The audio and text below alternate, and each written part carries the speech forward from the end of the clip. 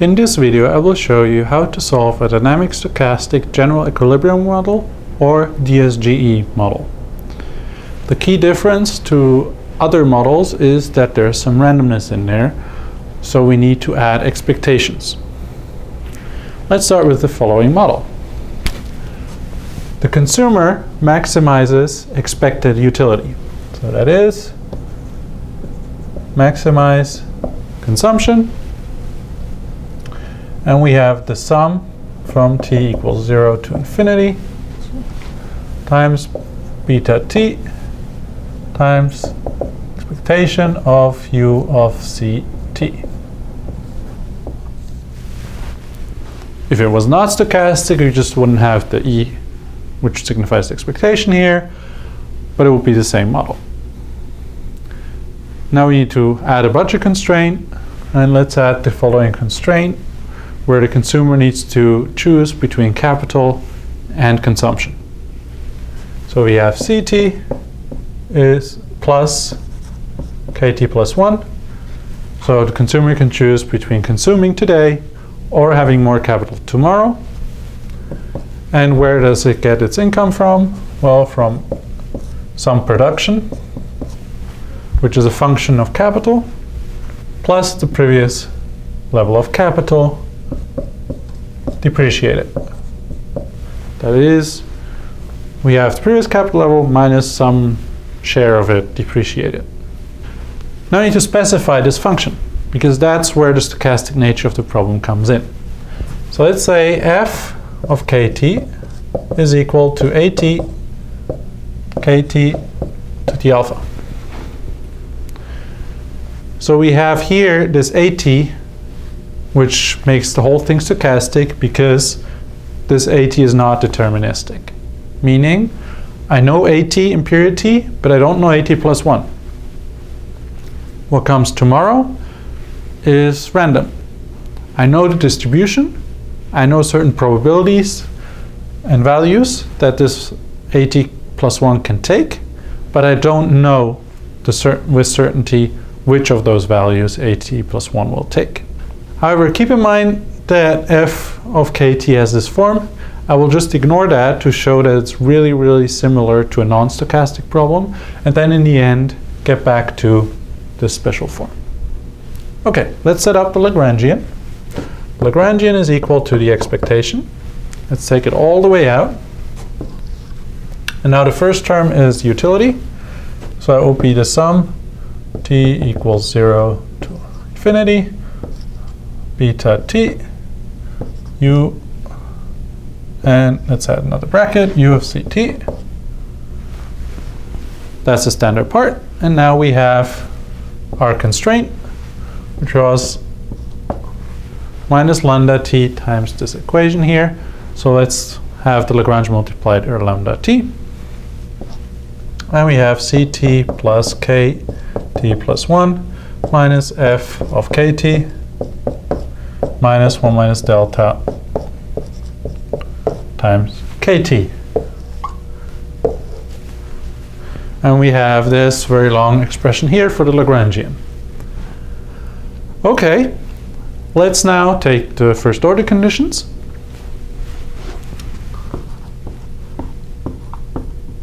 Let's start with consumption, Ct. Now, it only shows up here and here. So we simply get u prime of Ct minus lambda t equals 0. That's the same as in a non-stochastic problem. We would, in theory, have a beta t on both sides, but we cancel it out for convenience. And we would have the expectations, but as I said before, we assume that everything in period t is known with certainty. So this means if the time horizon is the same, so if this equation only has elements of period t, we can leave out the expectations. If we have elements of period t and t plus 1, we need to put expectations around all elements for period t plus 1. And we will see that when we take the derivative with respect to kt plus 1. So that dl dkt plus 1 is equal to, okay, we start here, minus lambda t. And now we need to iterate everything forward. So we get, everywhere where there was t, we get t plus 1. Here we have now t plus 2. And since there's a negative sign here and the two terms here with a kt are also negative, we can have all positive signs. So we get plus. Now we need to have a beta, because we now have beta t plus 1 here. So if we divide by beta t, we have a beta here. And we have this expectation. And we get lambda t plus 1 times f prime k t plus 1 plus 1 minus delta equals 0. So we have this lambda from here, and then we have this derivative here with respect to kt plus 1, and derivative of this expression here with respect to kt plus 1.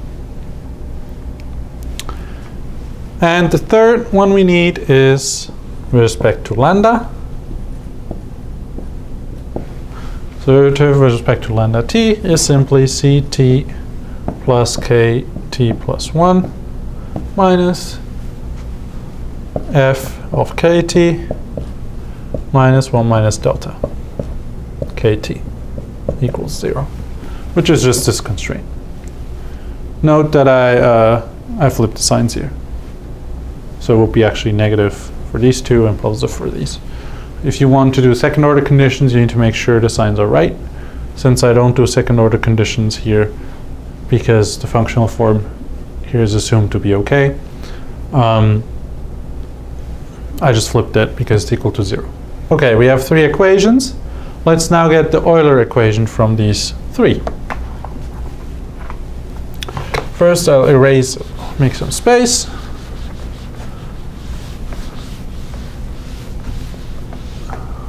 Okay. Now let's start with combining these two, because everywhere where there's lambda t and t plus 1, I can replace it by u prime of ct. So I get u prime of ct is equal to beta times the expectation of u prime of ct plus 1 times f prime of kt plus 1 minus, sorry, plus 1 minus delta. And we have big bracket here. And this is our standard Euler equation. Often it is assumed that this u prime of ct plus 1 and this expression here to the right are independent. If the two are independent, then we can take the expectation of this term times the expectation of this term, which allows us to get much closer to the general Euler equation. So let's do that. And we get u prime of ct over beta e u prime of ct plus 1 is equal to the expectation of f prime kt plus 1 plus 1 minus delta. And we get this expression. Now we can further specify what this here is. So this is just a production function. We define the production function to be equal to at times kt to the alpha. We have here t plus 1. So we get f of kt plus 1 is a t plus 1 times kt plus 1 to the alpha. And so f prime kt plus 1 is simply a t plus 1 times alpha kt plus 1 to the alpha minus 1. This is often also referred to as the marginal product of capital in a standard production function, and this will be equal to rt plus 1, the return on capital. So what we get in this Euler equation is essentially the trade-off between current consumption and future consumption discounted future consumption, is equal to the expected return on capital. So we have the return plus 1, that's the gross return, minus depreciation. To show the solution to the entire model, we need now this equation, and we need the equation down here, the general constraint we had, and we can get two nice curves from these two equations where we can find the equilibrium. Thank you for watching.